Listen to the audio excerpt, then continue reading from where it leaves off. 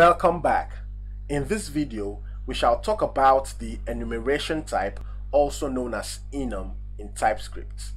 Enum is used to create sort of a variable type that can help you iterate through a bunch of items and represent their numeric values how you want it.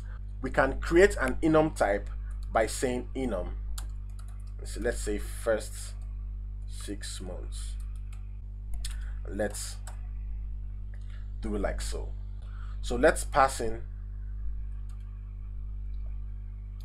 Jan, Feb, March, April, May, and June.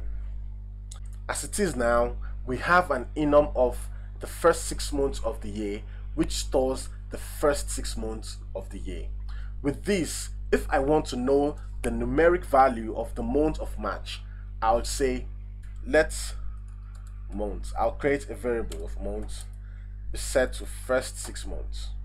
And if I say let's index month equal to months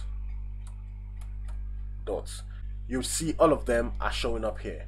So I'll just select March, and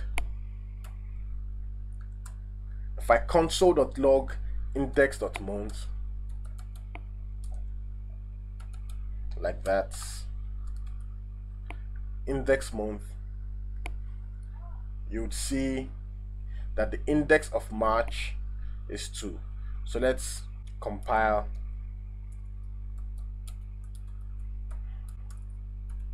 node index.js.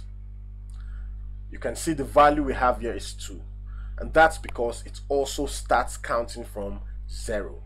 So January is 0, February is 1, and March is 2. But if I set January to 5 like so, you would see that March is now having a numeric value of 7. Let's save that and let's recompile our TypeScript file.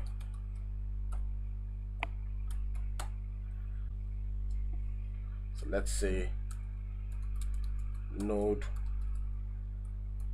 index.js. You can see the value we have here now is 7, and that's because we set January to 5, so it starts counting from 5, 6, and 7. So the enum type can be used for situations like this, where you need names to represent a set of numeric values, in our case, which is 1 to 6 months.